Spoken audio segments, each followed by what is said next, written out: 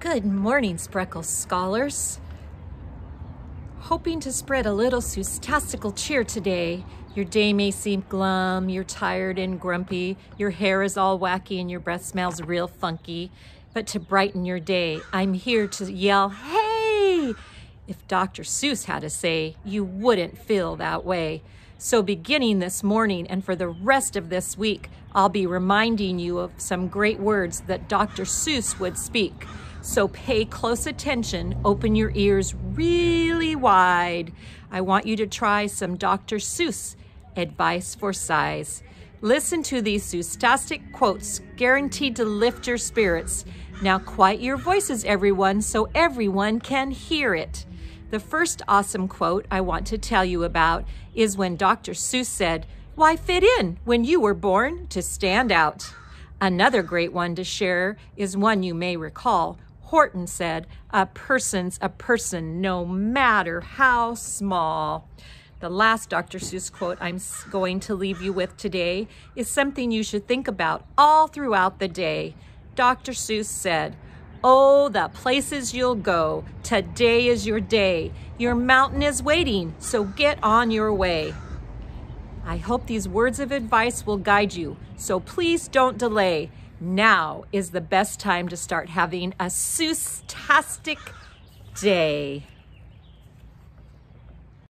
In Massachusetts, March 1904, we met someone like we've never seen before. You may know him as Geisel or Theodore or Ted, or maybe you call him Doctor instead. Whatever name you choose, I'm happy to say a literary legacy was born on that day. If you haven't figured it out yet, silly goose, I'm actually talking about Dr. Seuss. Through his artful words with stanzas and rhyme, he made lovely characters with lessons for a lifetime. Thanks for your help teaching children to read. Happy birthday, Dr. Seuss. We'll never forget you. Godspeed. Kellyanne. Kellyanne? Kellyanne, I thought you were making a video. Oh, that's right. It's Read Across America Week. I wanted to share this poem with the kids at school. It's called I Opened a Book by Julia Donaldson. I opened a book and in I strode. Now nobody can find me. I've left my chair, my house, my road, my town, my world behind me. I'm wearing the cloak. I've slipped on the ring. I've swallowed the magic potion. I've fought with a dragon and dined with a king and dived in a bottomless ocean. I opened a book and made some friends. I shared their tears and laughter and followed their road and its bumps and bends to their happily ever after. I finished my book and out I came. The cloak can no longer hide me. My chair and my house are just the same, but I have a book inside me. In my classroom, the kids like to say, hashtag read 30 minutes every day. Bury yourself in a book and have a good time this week.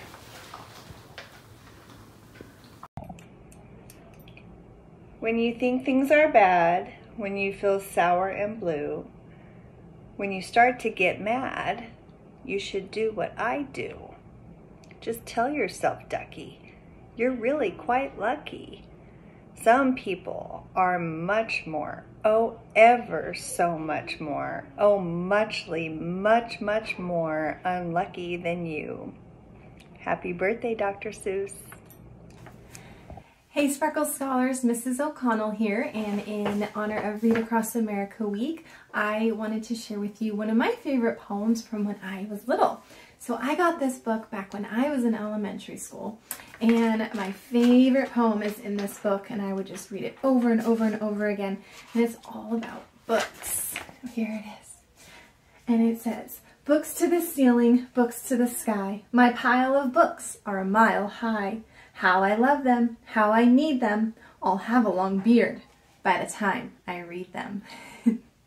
So I hope you enjoyed that, and don't forget to read every day. Let us all sing, it's good for almost anything. It's good for dusty, musty throats to let out gusty, lusty notes. It's good for people, frogs and goats to open up and sing. It's good for tongues and necks and knees of people, bees and chimpanzees. So if by chance you're one of these, open up and sing, sing, sing. It's good for almost anything.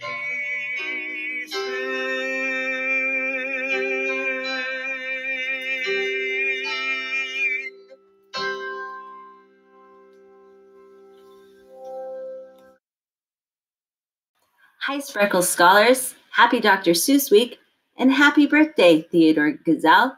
As many of us know, Dr. Seuss. Now, Dr. Seuss has so many books and so many quotes that are great, that tell us to read and to soar and to do all that we want to do. Now, this is a great one to remember too, so listen closely. You have brains in your head, you have feet in your shoes. You can steer yourself any direction you choose. So remember, Spreckle Scholars, whatever you want to do, you can do it. We know as teachers and staff that we are always proud of you, and whatever you choose to do, you can do it, and we are there to help you. Have a great day, and happy Dr. Seuss Week. Hello, Spreckle Scholars. We wanted to celebrate with you Dr. Seuss turning 117 years old. And in that celebration, we would like you to do a birthday chant with us. So when I say happy, you're going to say birthday. Happy Birthday. Happy Birthday. You'll clap your hands and stomp your feet.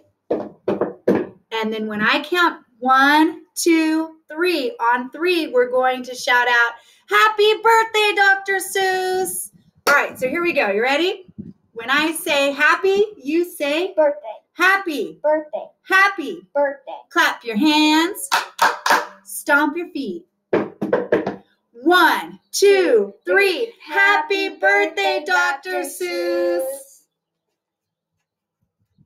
Woo! Happy birthday, Dr. Seuss! Good morning, scholars. Miss Alicia here.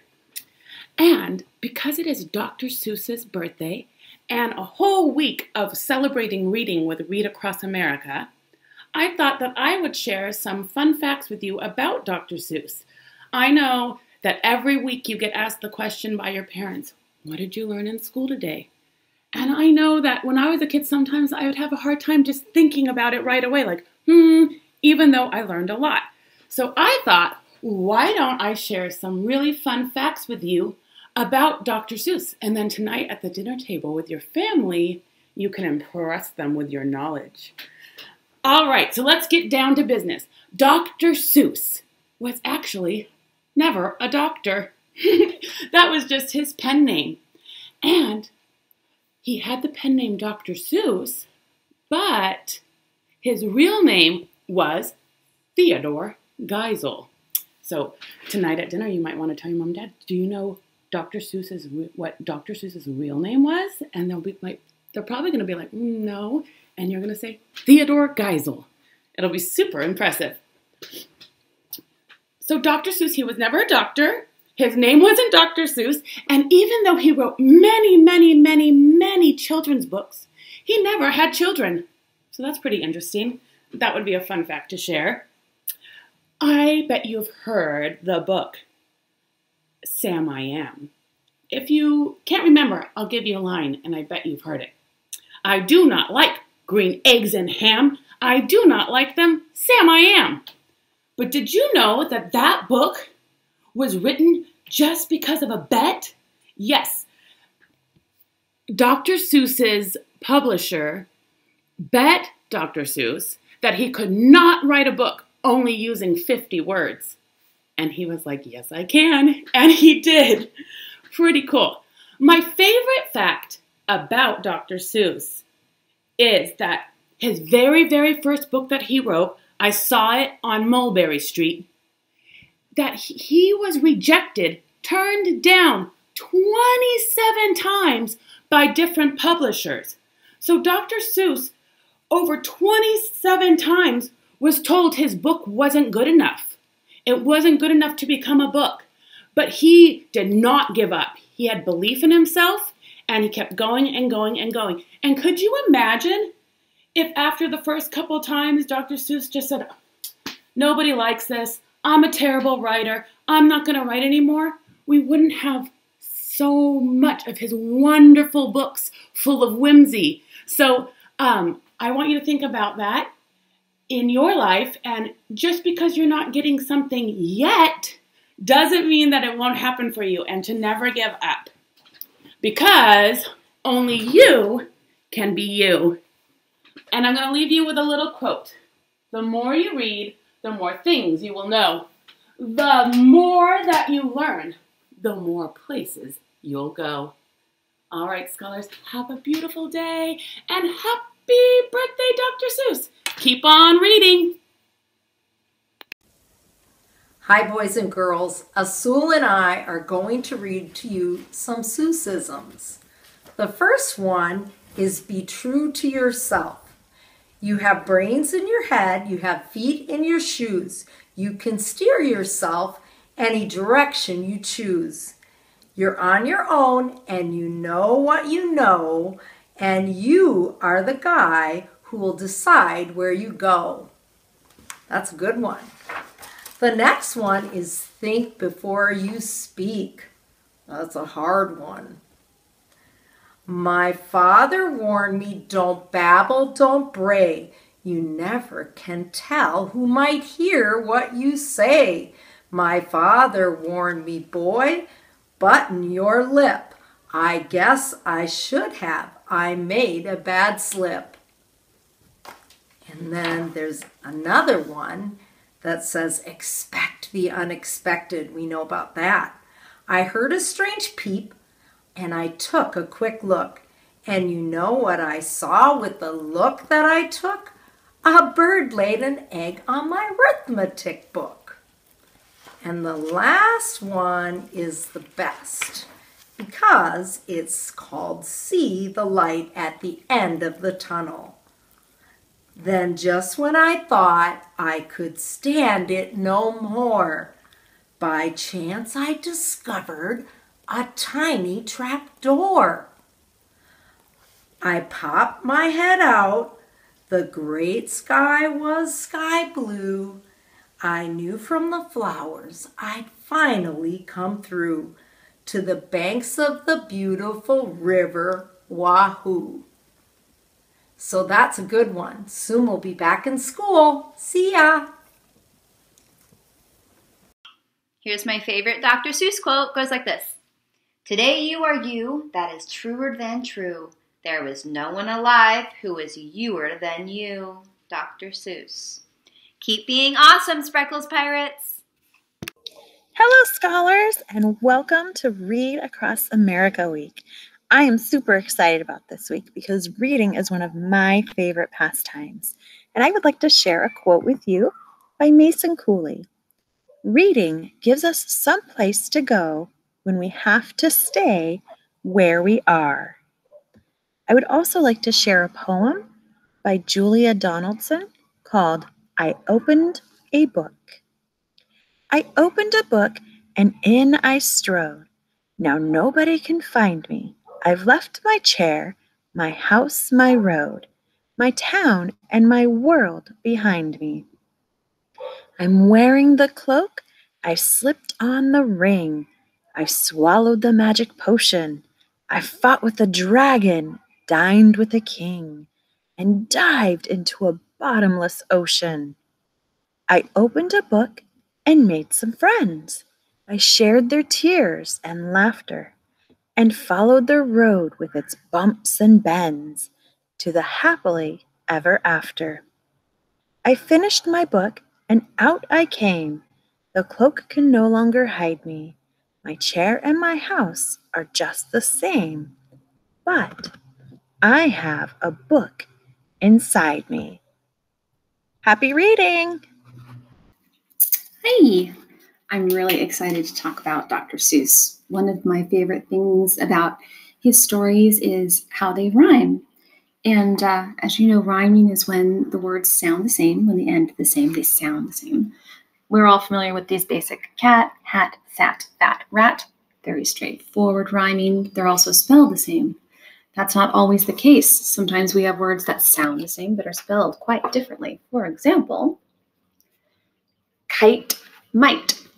I might go fly a kite.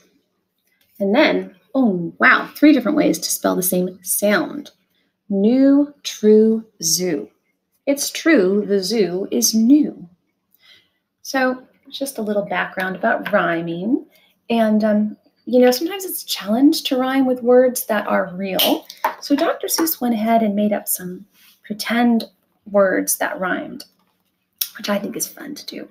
I'll read you a few pages from a great story called There's a Wocket in My Pocket by Dr. Seuss. I'm just going to jump right in. I like the Zabel on the table and the chair under the chair. But that Bofa on the sofa, well, I wish he wasn't there. All those nubbards in the cupboards, they're good fun to have about. But that Noothgrush on my toothbrush, him I could do without. Noothgrush, toothbrush. The only one I'm really scared of is that Vug under the rug. And that Quimney up the chimney, I don't like him, not at all. And it makes me sort of nervous when the Zoll scoots down the hall. It's really fun to rhyme with a Z word. But the Yeps on the steps, they're great fun to have around. And so are many, many other friends that I have found. Now here comes a long list of rhymes that rhyme with the word cellar. A cellar is like a basement. Here we go. Like the teller and the neller and the geller and the deller and the beller and the weller and the zeller in the cellar. Now this brings me to a game that you might like to play. When you're trying to go to sleep at night and you want to get all the other thoughts out of your head that are keeping you awake, it's a fun rhyming game that you can play. And you can play it with your name. And it goes like this. Let's say that your name is Wanda, for example. And you can picture in your brain, when your eyes are closed, picture all the ABCs on a chart and start with the consonants. So you're going to skip the vowels. You're going to skip A, E, I, O, U, and you will start with a B. So you take off the W in Wanda and it turns into Bonda. And you go to C, Conda, D, Donda, E, F, Fonda, G, Gonda, H, Honda, all the way to Z, Zonda. Now I have a feeling by the time you get to Z, you'll be fast asleep. All right? So I challenge you to have fun with your name and create funny rhymes with it. And also, no matter what grade you are, no matter what age you are, reading Dr. Seuss stories never get old. They're enjoyable, they're relaxing, and they're fun. So thanks for listening to me. Thank you for your time. Have a beautiful day, everybody. Bye. The Pledge of Allegiance. I pledge allegiance to the flag of the United States of America and to the republic for which it stands, one nation, under God, indivisible, with liberty and justice for all.